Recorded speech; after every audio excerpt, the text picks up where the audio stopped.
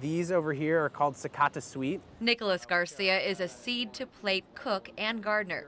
He says he wants to change the world one garden at a time in the most unlikely spaces. When I came in here originally, this was all just weed clothed and mulched over, and they weren't doing anything back here. And when I was pitching the idea of a garden, they just didn't understand, well, we don't have any space back here. And I come back here and I say, yeah, you do. You have a whole lot of space. Nicholas saw potential in the unused space behind the Westside local restaurant in the Crossroads a few years back.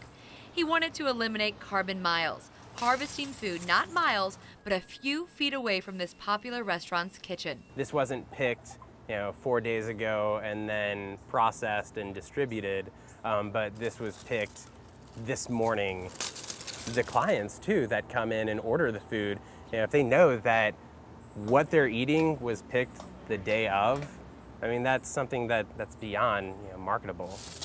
This fearless farmer is proud of his yield. Last year we got about 600 pounds of produce, and this year we have a goal of a half ton. He boasts this urban garden is the jewel in the crown of Westside Local, offering diners the most fresh food possible. The flavor in a fresh tomato or a fresh melon is something that, I mean, the smell of it, even when you cut it open, and it just fills the room because it's just fresh, it's ripe, it's moist and delicious.